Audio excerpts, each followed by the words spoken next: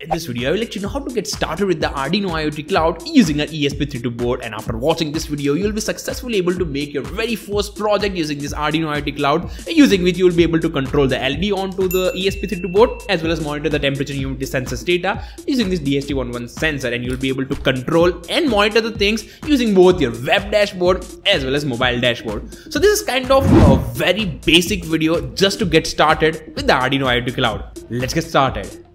This video is sponsored by LTM, which is a PCB designer based software company.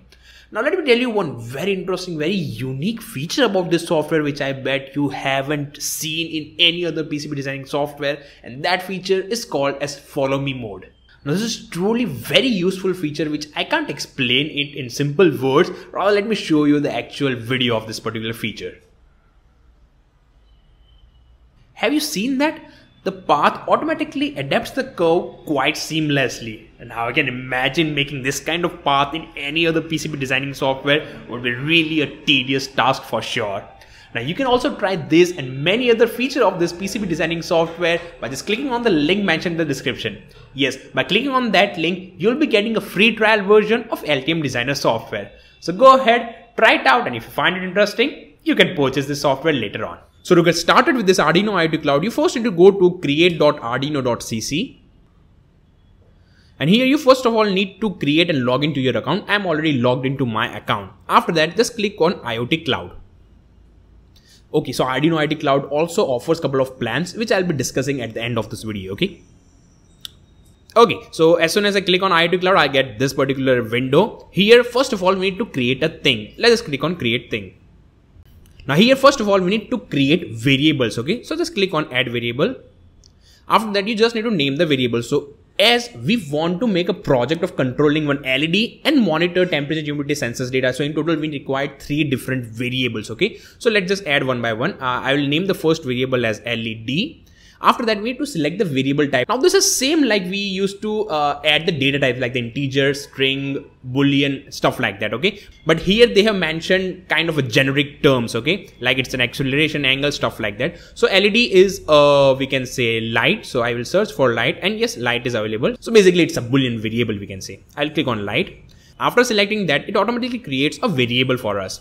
Now here we have to define whether it is read or write or read only. So we can consider that all the sensors are read only variables and all the output devices are read and write variables, okay? As LED is an output device, I'll select read and write because we need to write some data onto that variable, okay? So I'll select this permission. After that, we need to provide one more thing, which is variable update policy. Do we want to update the variable as soon as some changes happen, or we want to update the variable periodically? In our case, as we want to change the LED status based on the button, I'll select on change only. After that, click on add variable. So with this, we have successfully added one variable. Let's just similarly add 2 more variables. I'll click on add, give the second variable name as temperature. Its variable type will be, let's search for temperature. Okay, it's available, so I'll select temperature sensor. As you can see, the variable is already declared here. Its permission is already declared because, as I said, sensors are read-only variables, so it's by default read-only. And again, here I will select on change because as soon as the data is changed, I want to get the data. Click on add variable. And similarly, I will add one more variable whose name will be humidity. Its variable type will be, let's search for humidity. Okay, it's available, so I'll select humidity. And the variable is declared.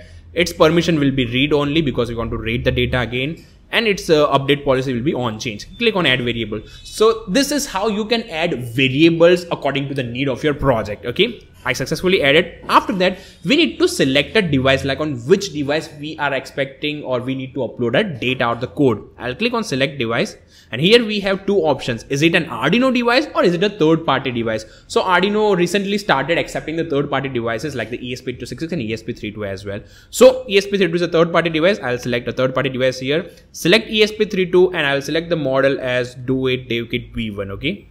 After that, click on continue. We need to name the device. Let's just name it as my ESP32, okay? Special characters not allowed. So let's just type underscore. Okay, works.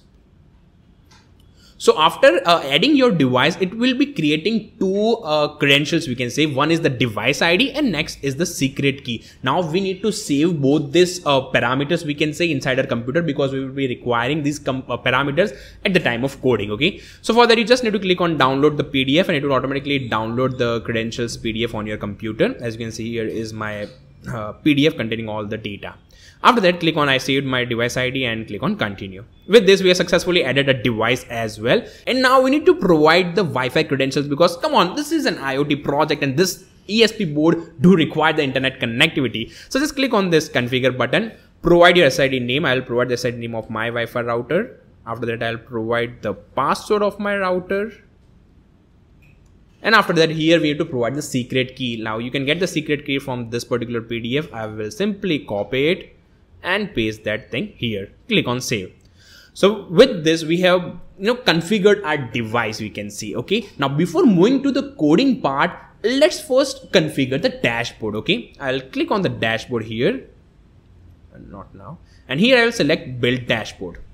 So here one dashboard is created with the name untitled. Now here I will click on this icon to edit the dashboard, and here I will click on add to add different widgets. So here are all the available widgets for our projects. They are kind of limited widgets if we compare it with the Blynk IoT platform, but yeah, they are all the important widgets, we can say, and it will be enough for our majority of our projects. Okay, so first of all, I'll add a switch here to control the LED. I'll name it as LED, and I will link a variable to this switch. Okay, so we need to define on which variable we need to send the data of this switch widget. So I will select the LED here. I'll click on link variable. So the LED variable is linked with this button, and after that I'll simply click on done. So with this, we have successfully configured the first widget. Similarly, I will add two more widgets for two more parameters. So for humidity, let's just click on percentage. I'll name it as humidity.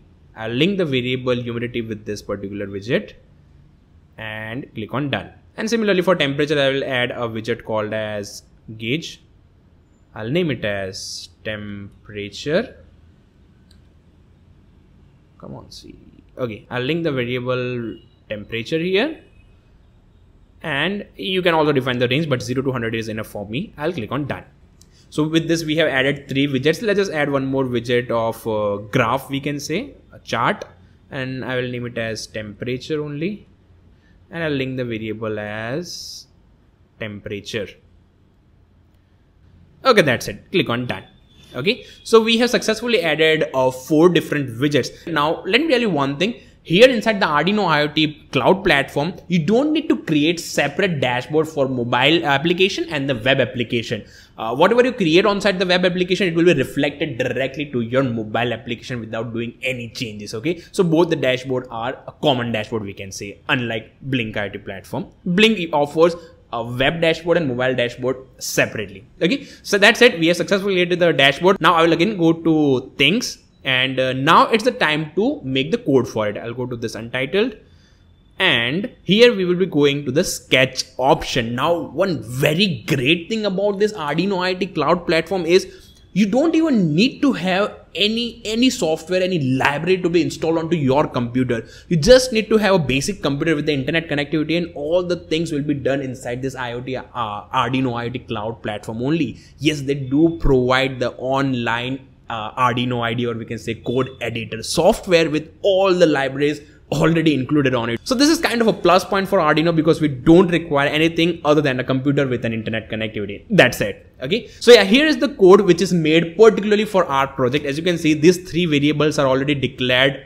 itself by this computer, by this cloud platform, which is temperature, humidity, and LED. And after that, all the necessary lines are already added. Now we just need to embed the logic for our project. Okay, so what I will do is, as you can see here, one function is already created as on LED change. So as soon as the status of the button changes, this function will be called. Now here we have to define what we have to do as soon as the button is changed. So I want to turn on and off the LED based on this, on the button status. Okay, so for that, what I will do is, here I will write as if LED is equal to 1, if the data of the LED variable is coming as 1, means the button is turned on. Now let me tell you, here you don't need to define this LED variable because it is already defined here globally. Okay, so we can directly write this statement. After that, if the data is 1, I want to turn on the built-in LED. For that, I will write digital write pin number 2 comma high, as the LED built-in is on the digital pin 2, and I will write else if the data is 0, I'll simply turn off that LED. Pretty simple. Now we have to define this as output, so I will go to the setup part, and here I will write pin mode comma into the brackets 2 comma output.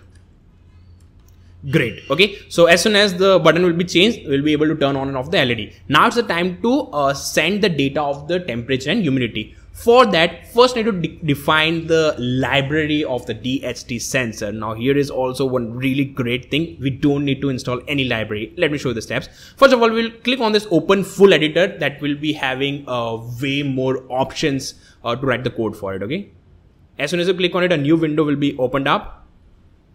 So yeah, here is our code. Now, as you can see, here is the library section, and here we can search for different libraries. But the good thing is that if you click on library manager, as you can see, it says all the libraries included in the library manager are already available for your sketches. Means you can see there are so many libraries, like there are 79 different pages, and each page has like 10 to 20 libraries. So I think like libraries for most of our sensors and development boards, and we can say output devices, are already included inside this Arduino Cloud platform. So we don't need to import any of the library. Okay, if I search for the DHT sensor library, you'll be able to see that sensors library already exists inside the Arduino Cloud platform. So that's a super great thing. We don't need to include the library. We just need to include the library inside the main code and write the code for that. So what I'll do, I'll open the example code of the DHT library. Here's that example code, and I'll simply copy a couple of lines from it. I'll fast forward this video.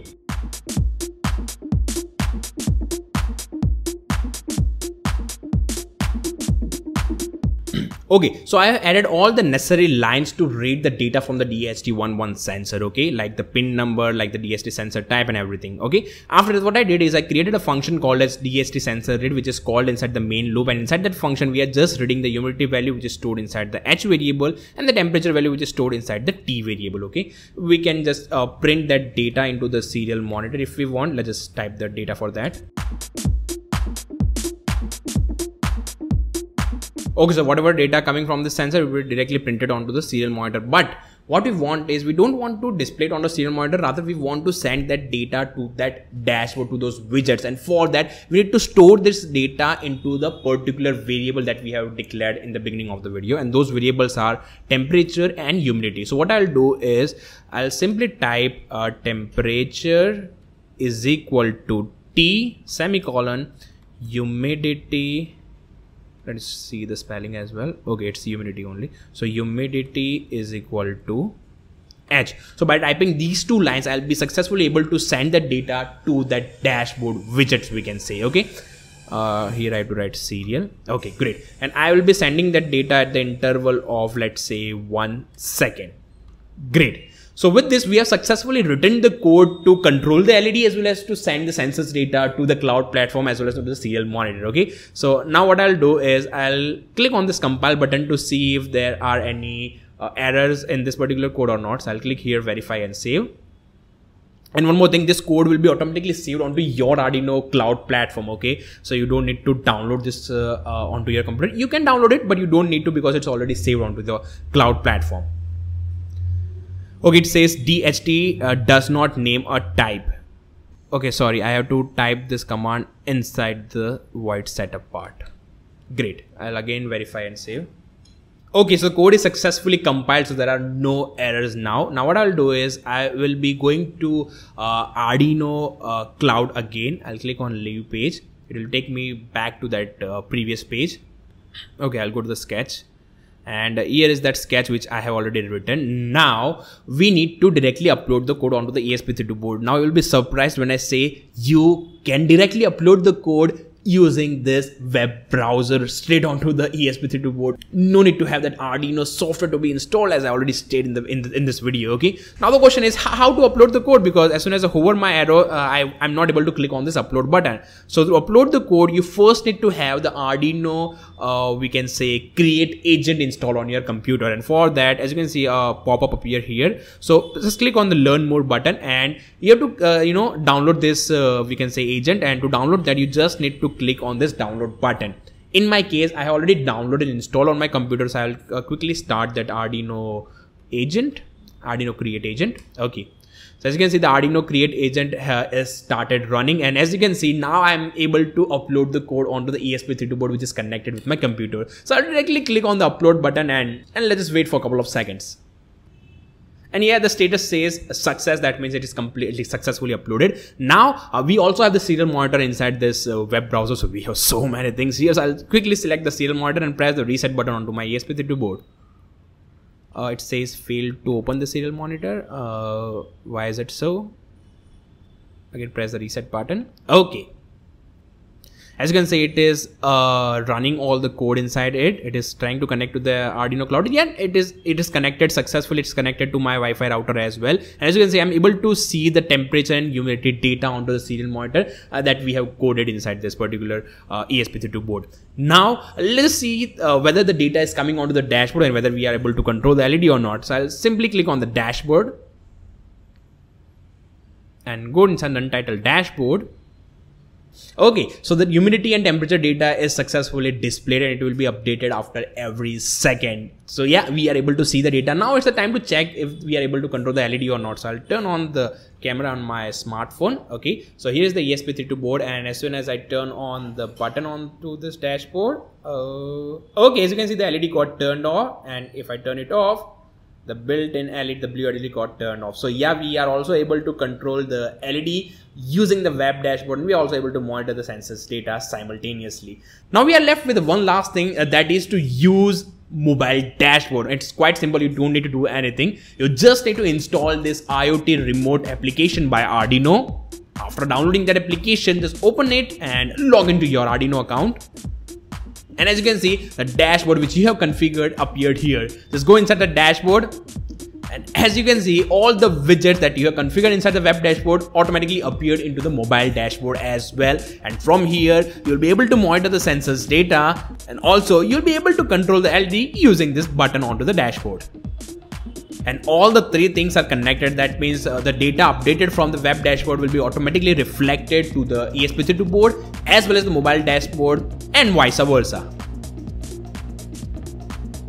So yeah, this is how you can make your very first project using the Arduino IoT Cloud. It's simple, straightforward, easy to use and easy to make as well. And it's quite convenient because you don't need to have any external software, not even Arduino IDE onto your computer. Now it's the time to see the plans. Okay, so right now I'm using the free plans, but they also have the paid plans. Let's just go to the plans and see what they offer.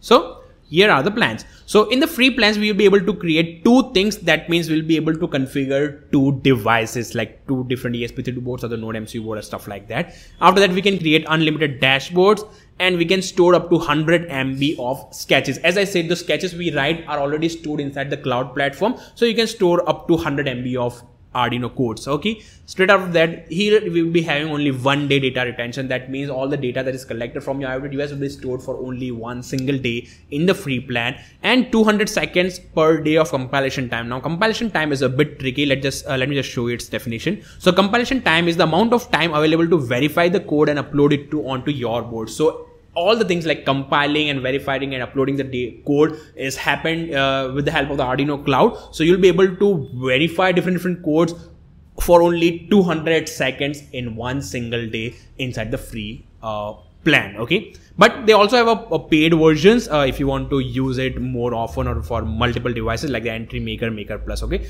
so all the plans are displayed on the screen, so you can go through that, and if you are liking it, if you are loving it, if you want to use it quite often for multiple devices, you can go for different plans.